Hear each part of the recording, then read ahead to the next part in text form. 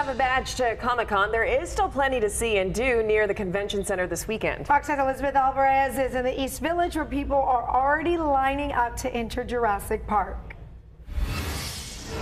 How about embarking on a prehistoric adventure? See what it was like 65 million years ago by walking through the gates here at Jurassic Park. This is one of the many activation sites connected to Comic-Con, and you do not need a badge. You just need a reservation or perhaps wait in line like these folks have been doing. Mark here is first in line. He's been here since 1 a.m. Everyone else started camping out just after 5 a.m. Everyone here is a Jurassic Park super fan and Comic-Con fan.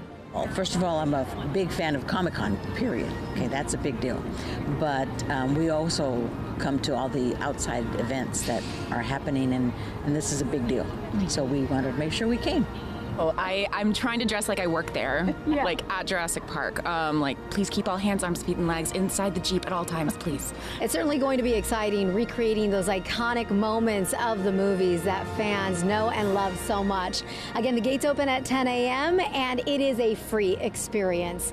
In the East Village, I'm Elizabeth Alvarez for Fox 5 News.